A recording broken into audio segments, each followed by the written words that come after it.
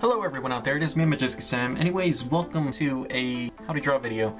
I haven't done one in a long time, and I know I did one in the past that was how to draw the full left side of the face. But anyways, I wanted to redo that video again, simply because like the first time I did it, I obviously didn't know what I was talking about, but I do know the technique, and the technique is something I came up with by myself while learning how to draw because of how much guidelines you put into it. And if you were to take away like as much as the guidelines as possible, then it would just simply not make sense anymore. But you still have to have guidelines in order to make sense. Anyways, here we go. So I call this technique the full left side simply because it makes an L shape. So you were to make a 90-degree angle, that's a perfect L shape. Let me just zoom in real quick so that you guys can kind of see what I'm talking about here. And there we go. Let me just rearrange my paper. So you got this full 90-degree angle right here that you see, and well, what you do with it is you kind of just want this line to be a little bit shorter than this line that's up here. So probably at the start, at the top of your L line, you want to make sort of a teardrop. So you kind of want to go up, then down, then back around. Kind of like making the outline of the head, basically, is what you want to make. And it has this weird, odd looking tear shape, I would say. But that's fine. That's perfect. If you got this sort of guideline all covered, that's how you want to start your drawings off most of the time. If you want to do the left side view, you do the right 90-degree angle. This will be the face, and then this will be the head back here. Now you don't really have to follow this guideline. You kind of want the face to be at perfect angle as the straight thing, but still have the round curvature of the head. So we'll start right here, and then we're going to go down just a bit until like you have the line touching your 90-degree angle guideline, and then you kind of just want to make it touch, and then you kind of want to bring it back just a little bit, probably right there. So now that you got this weird kind of curve that meets up with the line, probably still goes over it just a little bit, but as long as you have it like that and you still have your 90-degree angle in there, you can follow the guideline pretty much easily and simple as that. Now there's some things that you still want to touch up and everything like that, and you don't have to really touch it up, but that's if you want to. So probably like right here is going to be the forehead, I would say. So probably like right here, from where this line meets up with the actual 90-degree angle and where this curvature is about right here, you kind of are somewhere in between here. You kind of just want to have a nose bridge kind of dip in right there, nose bridge. And then probably like right about here is where the nose comes back and meets the face. And then the lips kind of pucker out. And then the chin is about right there. So I know that the nose kind of looks kind of scary, that having that space right there. And it's okay. What you can do is you can just sort of just drop the line just a little bit. If you want him to have, or her to have, like a small nose or a big nose. Depends on character development if you want it that way. So I'm just going to draw the nose out. The nose is going to go over the 90-degree line, and it'll basically have that curve right then and there, like that. And this forehead is going to meet up with the top line that you just drew before. It's going to meet up with that line up there. Now it's been quite a while since I've drawn, so it may come out looking not as beautiful as the day I wanted to start drawing and making drawing videos. Simply because after what happened in my life. So, okay, so right where the top of the nose is probably like about right here is where the line for the eye is going to be. Now, you don't want to have too much space right here. Like if you have the eye like way right here per se, you don't want it too far back, otherwise it's going to look very strange to the person. So if you have the line or the eye just sort of right there, then it makes sense, and then everything starts coming together and it makes perfect and total sense. But yeah, you don't want too much space from the nose to the eye, otherwise it's going to look very strange. So you got the eye coming in right there. And you got the bottom of the eye right here, and you got the top of the eye right here. Now, if you remember back to my first video that I did, I told you that the lip line doesn't really meet with the lips at all. It's just more of a gap in between the lips and then right there. Not too far. As long as the line meets up with the side of the eye, which is like probably right here, then you're good and you have a normalized face. You don't have to be too scared to draw. Now if you're following along with this, and it's okay. I kind of take things very slow and talk it out and show you what you want to do and what you don't want to do, basically is what I'm saying. So the line is about right here. I know I don't really do guidelines for the nose or the lips, but this is just more of a simplification if you guys want to get a perfect head shape correct. Like if you're trying to draw the left side of the face and you're not really getting that curvature right, or if you're not getting the whole head correctly, then you can just do this L shape method and then just do a round tear shape. Like if you want to like do a tear, you can just draw like a tear shape like this, and then bam, like that, and then this looks like it's an alien head or something. But I've started noticing that when I draw, I usually use this method, simply because it's easy and I can get my drawings done like 10 times as fast and everything. So the jawline, or the jaw, for the jaw, it's going to go down and then cross over the bottom line, and then it's just going to go up to where this point right here meets up with the tear, and then it's going to go about 180 degree angle upwards or this way. It's going to go right there, and then it makes perfect. It's starting to look like it's perfect. It's starting to look like it's perfect.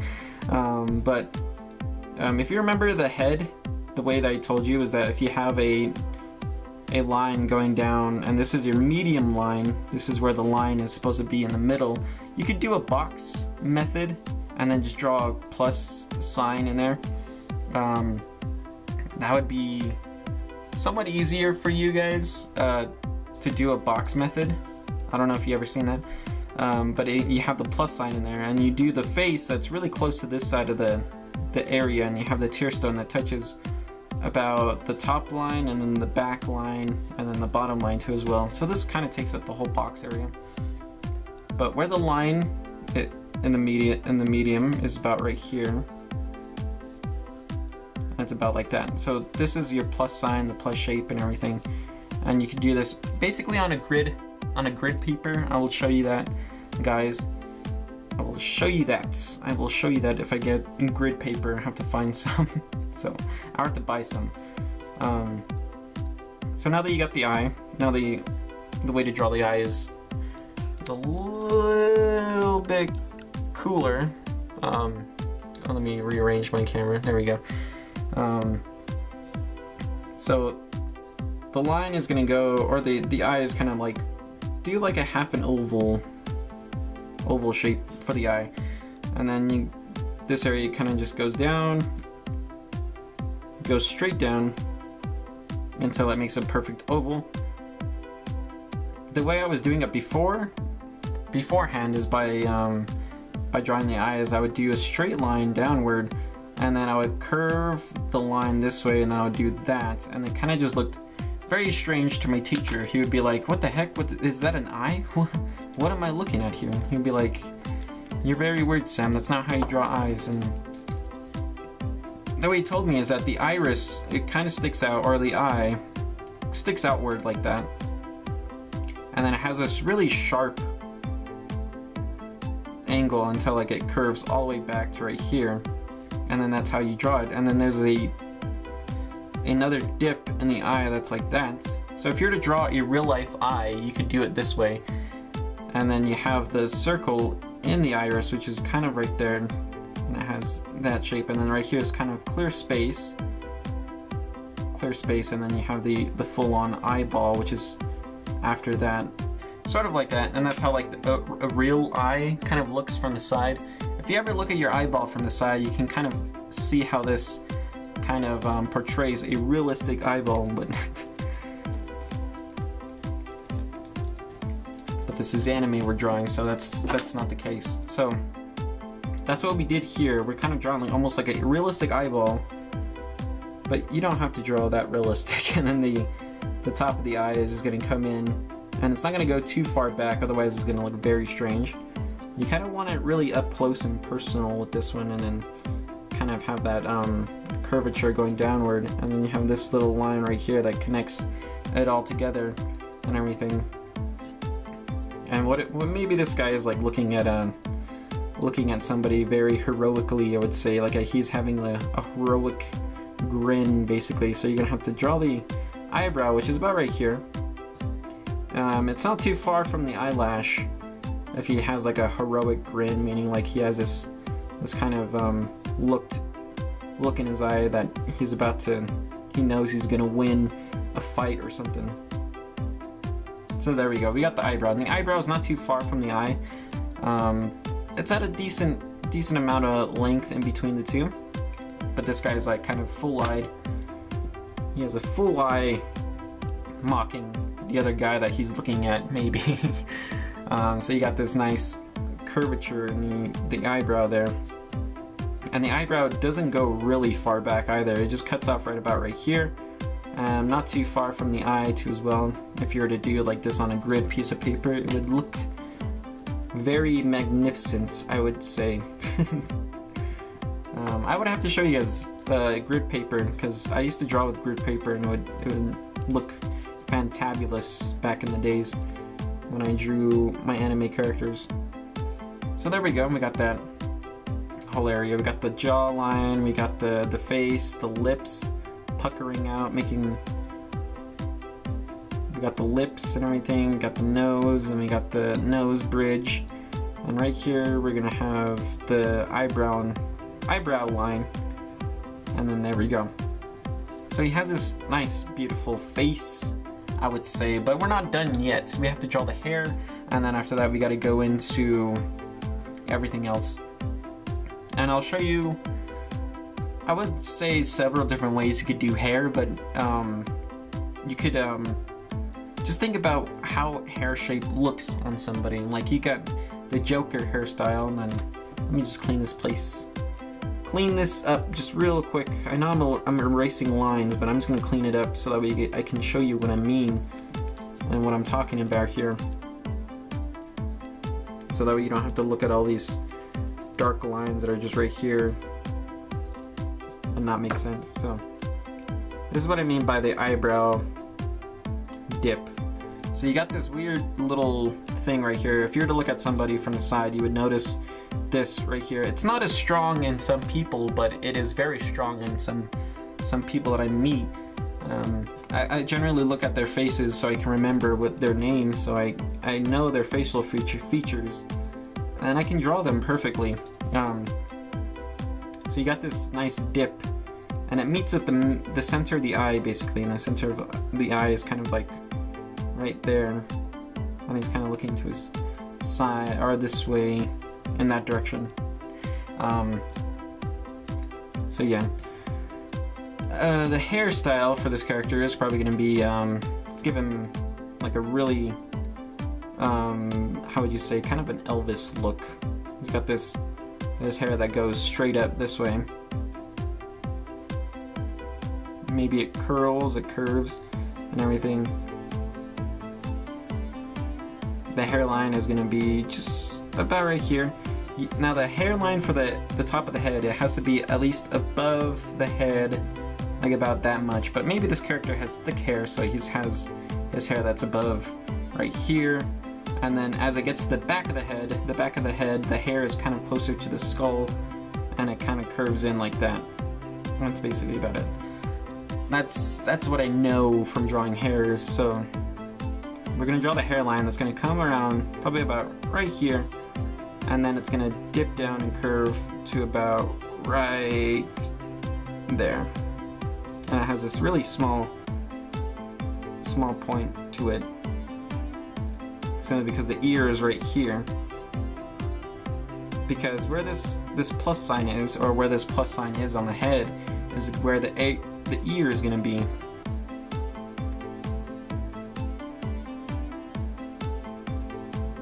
I don't know if you guys ever did like a realistic head before in your art class, or if you are taking art classes, you would know that the ear kind of lines up with the eyebrow there, and then the mouth from the lips, it's right there. So if you were to get your face and then kind of measure from your thumb to your index finger over the eyebrow, your eyebrow to your mouth, the line of your mouth is, and you just drag it along your face to your ear, you would notice that your ear is sort of in perfect alignment with those proportions right there. So your ear is kind of in a perfect area. It's in a perfect area. So it's gonna go up and then just wrap around here, and then the ear basically ends right here. So that's basically where it is, and then you got the curvature for the inner ear right there. And then you got this thing right here, and it goes this way, has like a small little space, comes in like that, and then just jumps this way. And then you got that. And then you got this ear. Now this guy has a really big ear. He's got really big ears. And then we'll just add some spike to his little roof on his hair here. There we go. And then right here is going to be a hairline that connects everything to right there. So there we go. And his hair is going to be somewhat a little bit higher than, or a little bit lower. And then right here is going to be where his hairline meets up with the point of where the head has all these different hairs going in different directions. I don't know if you noticed that there's a point on your head that you have that spot there, and it's always there. It's never going to change, it's never going to disappear. It's always in that same spot in your head, and your hair kind of goes from that little hole right there, and it goes all over your hair, or your head, not your hair, but it goes all over your head, basically is what I'm saying. And the neck for this one is about kind of close to the jawline. Don't want to give him a fat neck, so about right there. And this one too as well. So going from the original guideline you had before right here is where your neck is gonna meet the skull. So kind of close to the ear, probably right about here. Because I noticed that when the jawline meets up with the back of the skull, it's more kind of close to each other, and it makes this plus sign right here too as well. And it's in perfect alignment. So there we go. There's his neck, and then the hair in the back area. It's going to come in and then just follow it's going to follow his neck right there, and then it's going to curve. It's just going to bring upward to like the back of the ear, and that's basically how you can draw a hair easy as pie if you know the layout of the skeleton and how the skull looks. Let me zoom out just a little bit so I can show you everything. There we go. Maybe make these lines back here darker, but I'm going to go over it with a marker, and I'll erase everything in the end. so that way I can show you everything and how it looks from guideline to guideline, and I will be right back.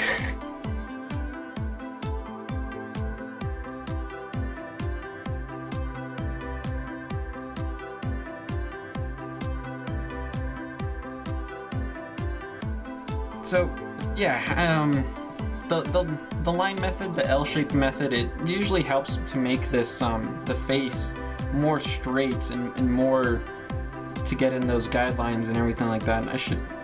His chin may be a little bit too big. I don't know. It's just my OCD kicking in, basically. So if you're to do the line method, the L-shaped method, it really helps too. But there's another method that I learned that actually helps with this one too, as well as the box-shaped method. I don't know if I have like a straight enough line to do it with, but it's basically like you do a 90-degree angle, the same way we did, and it's about right there. That's the L shape of the line, and this line has to be longer than this line over here.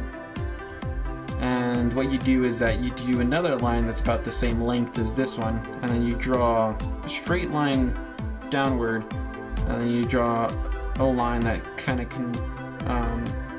is the medium of that, and then you do the same thing that you did over here in drawing out these lines. So you got this this 4 squares basically is what I'm saying. And then you're just gonna have to follow through with drawing the forehead and the head shape and everything like that. And you got this nice tear shape that touches almost about all the sides. Right there. I forgot to make this side a little bit shorter and everything. So it's about right there. It's about the same thing with what I did. The median is a little bit too far back with this one. It should be like about right there, and then this line is way too far back. It should be right there too as well. So that's the box method. I will do another video that kind of goes over this box method thing. It's a little bit easier to do the box method if you want to draw the tear shape a little bit better for the head of the character and everything like that. And now if you do this, it's really helpful in a way because the eye always rests above the medium line, which is about right here, and then the mouth is kind of connected, or it's kind of lower to about right there. So it really helps if you're to follow the guideline, but I usually do the L shape, and it helps me figure out the tear stone, whether or not to make it longer, to make it shorter, to make it any other way. So if you're to follow the box line method, you tend to forget, or you tend to sort of go back way too far back because you want the tear shape to make, or to fit in with this line that you see here, the box and the guidelines that you did.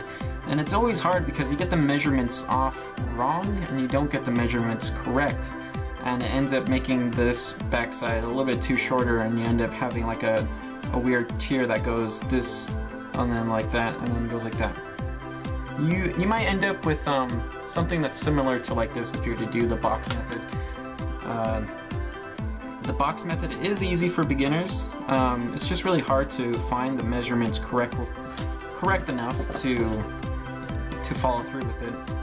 That's why I kind of like going with the L-shaped method that I usually do with my drawings, because it makes it more simpler and it's more compressed, and it's easy to work with, in my opinion. But anyways, that is that.